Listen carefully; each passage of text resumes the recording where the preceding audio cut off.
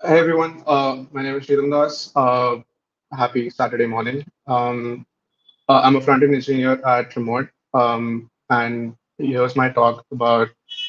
Uh, uh, this is my talk. We offer international payroll, benefits, taxes. Okay, I think there's a slight lag.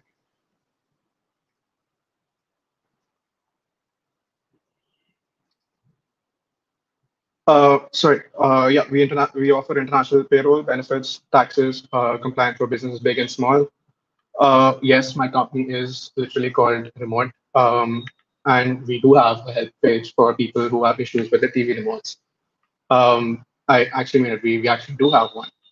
My talk today is going to be about building a green screen using React and HTML elements. But I don't have anything green, so this is going to be a blue screen.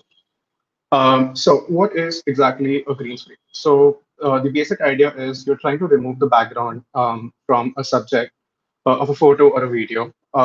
If you've seen news broadcasts, if you've seen streamers on Twitch, or if you've seen pretty much any movie, you know what a green screen is, except Interstellar. Interstellar didn't have any green screens. Pretty cool. Okay, so here is basically what we're going to be doing. We get the input from the user's camera. We figure out how to do that. We're going to remove the blue stuff, and then we're going to show this process video back. And that's about it. Nothing much there. All right. So how do we get the user video? So we have a function called media devices.get user media, and with this we're able to get the input because this prompts the user for permissions to use the media input, and this returns a media stream to us. And then using the video tag, we can actually play this back, show this incoming video back. All right. So let's get to some code. So here's a very simple component that we have. And we're just going to add a video tag and attach a ref to it. And then we're going to define some constraints to kind of get only the video part of it because we don't really need audio. And then we're going to call our function. And then we'll also be getting the media stream as a promise, like I mentioned. And then what we can do is actually define the source object for the video as this incoming media stream. And then once this video has loaded, we're just going to play it. All right, super. We we already have some video. We're done actually with a big part of it. And since this was flipped for me, now it's flipped for you as well. All right. So what's next? So now that we have the video, how do we actually process it? So in September 2019, the team at Flipkart released this blog post where it was called "Try the Shade on Flipkart," where essentially they used the canvas element to grammatically color a base image and then show these various lipstick shades. It's a beautiful talk, but the TLDR here is that canvas element is super powerful. You can actually draw on it with JavaScript. So you just drop in your canvas element in your HTML, and then you can do the actual drawing part inside of JavaScript. So let's go on from here. We're going to add a canvas element here and then attach a ref to it so that we can access it inside of our React component. And then the style transform that you see is just to flip the image. Okay, so we attach a ref to it, and then using the function get context 2D, we're getting a 2D rendering context. We're able to get an object through which we can actually paint on the canvas itself. Super. And then once this video is loaded, let's try to actually draw the image, draw the video on top of the canvas itself. Sweet. This works, but okay, there's no glitch. The second image is actually stationary. And why does that happen? Well, that is because we're only kind of painting on the canvas once. And what we need to do is just draw on the canvas again and again, just as fast as possible. So what we're going to do is we're going to define another function inside of it. We call it rapid refresh. And then we're going to do what's called a big brain move, and then just call it again and again with a set timeout. Uh, Super. And then now we have, now we're able to draw on top of our canvas itself as well. So the next thing is actually understanding how a pixel works. Anything that we see is usually a mixture of red, green, and blue. And all these modern devices, depending on the intensity and the brightness of each of these three individual colors, we're able to see millions and millions of colors that are rendered on these displays.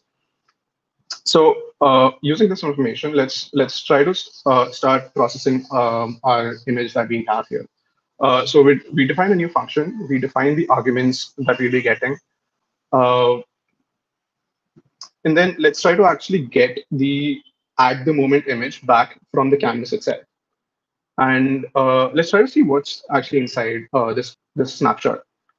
So here's what we actually get. Okay, we already start to see some things that make sense, some things that don't make so much sense right now. We see the height and the width, which is the dimensions that we access from the input itself, and then we see something called a uint8 clamped array.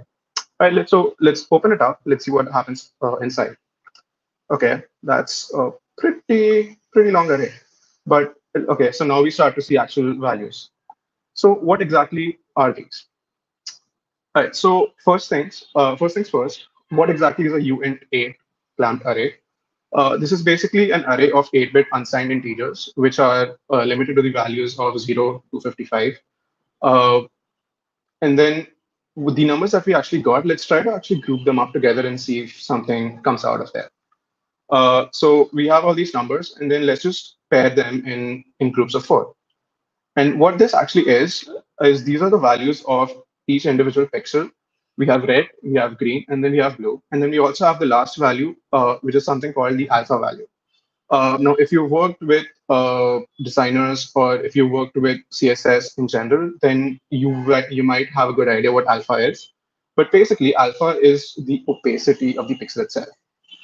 This will come in actually pretty handy. All right, so let's go back to our function that we had.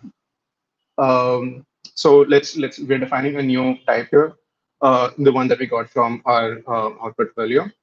And then in our snapshot, so the format that we had was, like I mentioned, the red value, the green, and the blue. And then the last value was the alpha.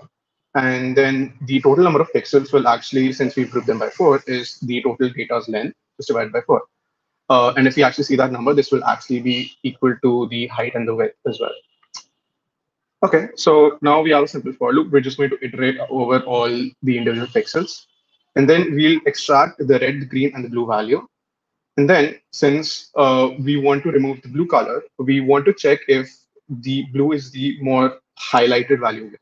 So we'll basically check if it is if the value of the blue value is more than the green as well as the red. And then if that is the case, we'll simply remove that pixel altogether. We'll make it transparent. And to use that, we'll just turn its alpha value to 0. And then we'll just take this the entire snapshot that we have, and then we put it back on the canvas. Awesome. Okay, that doesn't really look that great. What happened? All right. So the problem is all these colors that we see are, like I mentioned, always a mixture of RGB. And then the blacks that you see, they're not really picked up as complete blacks by my camera.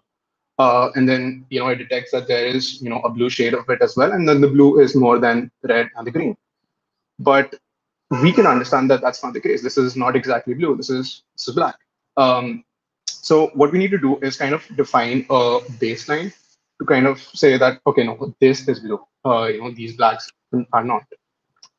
All right. So what we're going to do is something pretty simple again. We'll just check that the individual value for that color is more than 100. And that's it. You can no longer see my blue t-shirt.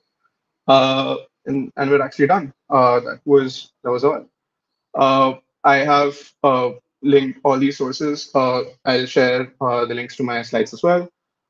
You can check out the MDN Web Talks. There's a pretty great guide there. You can also check out the talk by Varsha Saha and the team at Flipkart. And if you're curious about the stuff that I use for this talk, this is built with MDX Tech and CodeSurfer. The font that I've used is ISFK, and that's the particular shade of purple that I use. And then if you want anything else, you can check out my users page. We're also hiring at remote. If you want, you can always check it out. We are a 100% remote and async team. You choose your own working hours and everything. We have a React Elixir stack, and the creator of Elixir is actually an advisor to us. And that's it. You can actually check out the green screen live on my website. The slides are available as well, and you can shout me out on Twitter if you'd like. So I should be having a session in the sessions tab. So you feel free to come over and ask me anything about my talk, work culture at remote, mechanical keyboards, Counter Strike, pretty much anything.